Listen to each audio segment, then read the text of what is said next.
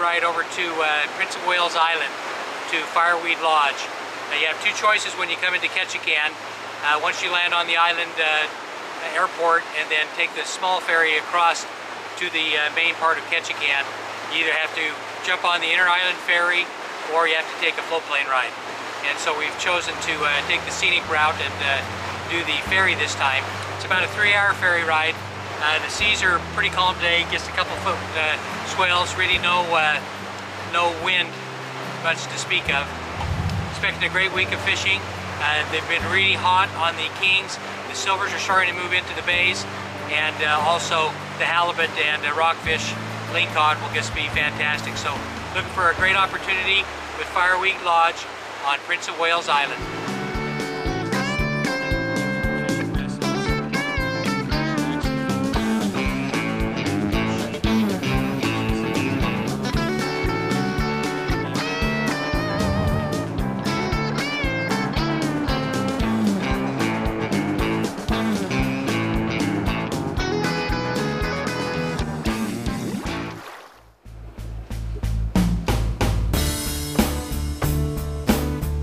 Well, we're down at the dock our first morning. Our Captain Steve has got the boat ready for us and going to get loaded on to go out for our first day off of Prince of Wales Island with Fireweed Lodge.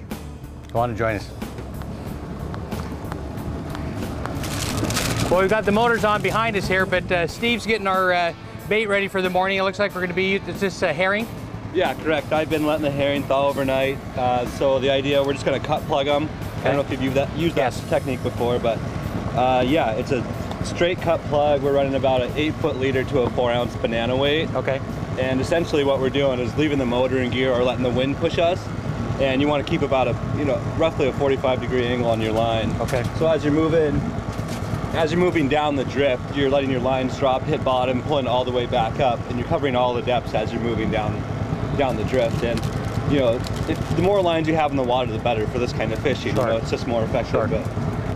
But we'll be doing mooching basically for most of your fish. Do you do much trolling at all, or is it mostly mooching? Pretty much only mooching during the summer months. Sometimes in early May we'll troll, just more or less because of the weather. It's cold outside. Yeah. But this is a really engaging way to fish. You're actually hooking the fish yourself, and it can be really effective, especially if you're fishing deeper water. Say we're fishing 150 feet of water and you see fish at 130 feet. If you've only got 2 or 3 lines in the water, like if I see it on the sonar, I can have you guys drop to that exact depth. Right. And hookups are a lot more probable that way for us.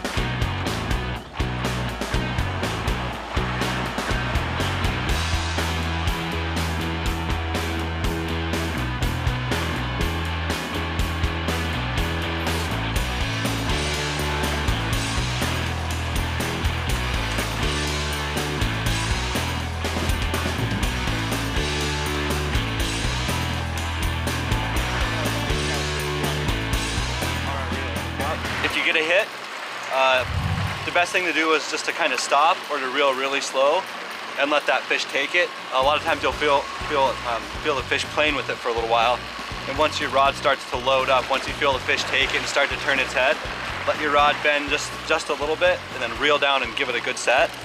And then one set is all you need, and then just keep good pressure on the fish after that.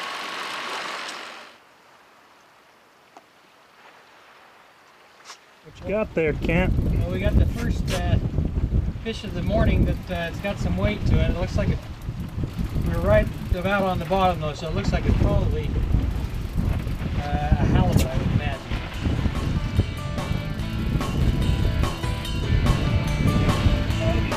Oh, he's line. That's outside.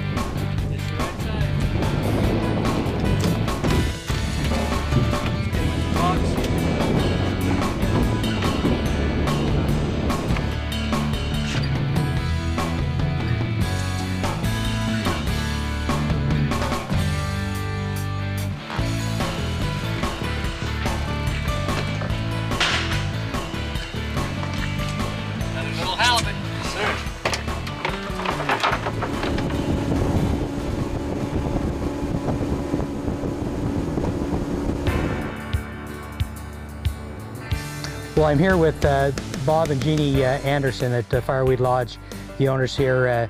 Boy, what a great facility you have here, Bob. And tell us a little bit about the history of the area and how long you've owned the lodge. Well, Klawock, where the lodge is on the west coast of Prince of Wales Island, near Craig, Alaska, which a lot of people have heard of. The west coast of Prince of Wales Island has historically been the fishing grounds for all the commercial fisheries for the last 100+ years. So I came out here in the early, well, 1980 actually, working for the state, and loved it out here and decided to stay, and in 1990 started the lodge, and we were one of the first lodges in this area. Speaking about the facilities, tell us a little bit about how many people you can handle here, different sizes of groups, and we've got a great fitness area and hot tub here also. Right. We tried to make this a full-service facility. The grounds encompass about 2+ acres, and in that area we've got 18 rooms, 6 of which are one-bedroom suites with pull-outs in the living room that allow for couples and families and stuff, and they're in little duplexes. They have connecting doors in between the rooms, so it allows for 2 couples or a family to have the whole thing. All those have their own private decks looking over the water. Those are the newest facilities that we've put on the property. About, well, we got 12 other rooms besides that have 2 or 3 beds in each room, all of which have TVs, telephones, Wi-Fi, and showers and tubs and such. We have a rec room facility that has a ping pong table, pool table, a card room, wet bar, big screen TV. Allows for people to come in and have a place to recreate when they come in, as well as a workout center, which is a full fitness center with all the up-to-date fitness equipment and such. Have a rec room, a rec court, which is a full basketball court on each end, and then horseshoe pits on each end of that.